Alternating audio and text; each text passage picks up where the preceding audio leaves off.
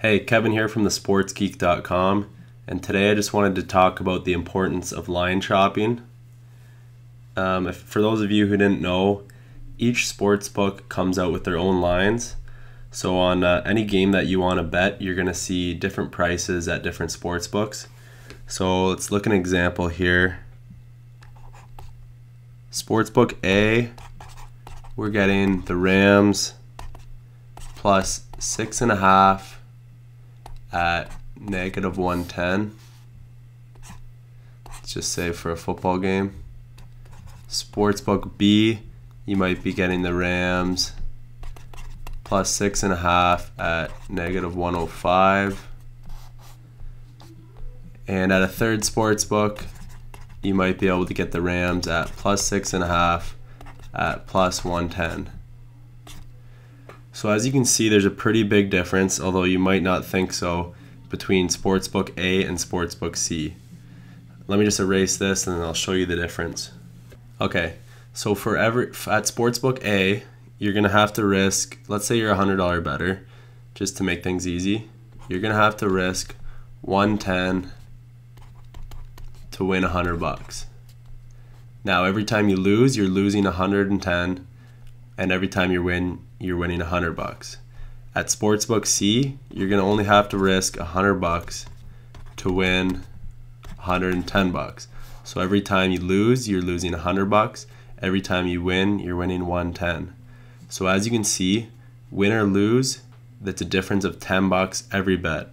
Let's say for every single bet you place throughout the year, you're gonna make a $10 difference, win or lose, by line shopping different sports books. If you're a $100 bettor and you're placing just 100 bets per year and you're getting plus $10 win or lose to your bankroll just by line shopping, that's going to equal $1,000 throughout the year difference just by line shopping. Now I know most bettors are betting at least 100, like 100 would be the minimum. Let's go for an extreme example. Let's say you're placing 1,000 bets throughout the year. And again, you're getting $10 on every bet just by line shopping, win or lose. That's $10,000 that you would gain just by shopping the different sports books and finding the best lines. Okay, let me show you another example here. I'll get a new page up here. Just to show you guys again, let's say we're betting MLB underdogs. And we have the Blue Jays plus 165 at one sports book. Blue Jays plus 160 at another sports book.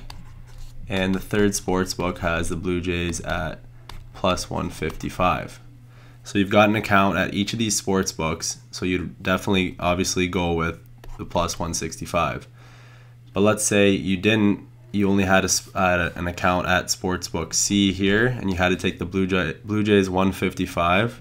For every time you win that bet, you're losing out on 100, let me just show you here, 100 pays 155, or 100 pays 165. So again, on that example, every win, for this example, it's only every win, you're losing out on $10.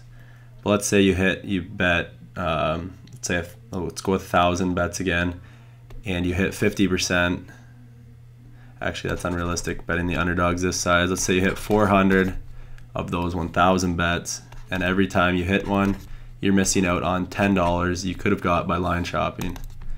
Over the course of the year, that is $4,000 you're missing out on just by not line shopping for the best line and only having your money in at one or maybe two sports books. I recommend when you're line shopping, the minimum you want is 3 sports books. There's a couple different sports books I recommend having your money at because the lines usually vary. Sometimes you'll see sports books have really close lines, they kind of follow each other.